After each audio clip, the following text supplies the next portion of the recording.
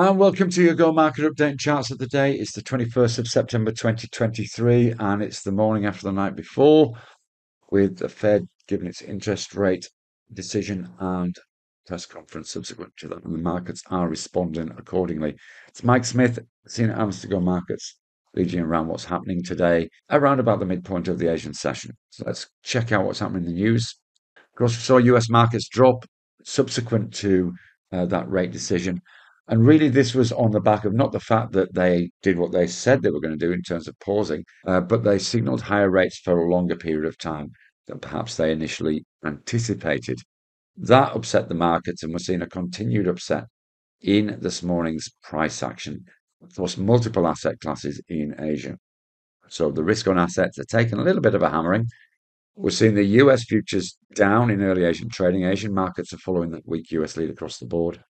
The ASX is trading towards its lows of the session, around about 1.3% down, and European futures are also pointing to a lower open in excess of 1% across all the major indices. It's also seen the VIX rise from support around its pre-pandemic levels, which we referenced before. And the US dollar is being a beneficiary of this. We're seeing it strong against most crosses, and the US dollar index is at 6-month highs and up against just about everything today. Gold is pulled back in the US session and continued that move down in Asia on that USD strength. And we're seeing also weakness in copper and oil, both retreating as well. Bitcoin is holding over the 200 MA, but is looking soft in Asia so far. One bright spot today, if you're in New Zealand, the GDP beat expectations slightly. And the big data doesn't stop. We've got UK and Swiss interest rate decisions out this afternoon, and then US weekly jobs and manufacturing data due out later. Interesting to know how the market respond to those if those come in okay. The UK are expected to raise rates by 0.25%, but one wonders whether they may reconsider that after yesterday's UK CPI was a lot lower than expected when that came across yesterday afternoon. Let's have a look at a couple of charts of interest. And we're going to start with the Euro Aussie. Here's the hourly chart just so you can see the detail, but this is what's happened today. So we are looking at 166 as an important level. We could see a 50 pip move at least to the upside if we breach 166.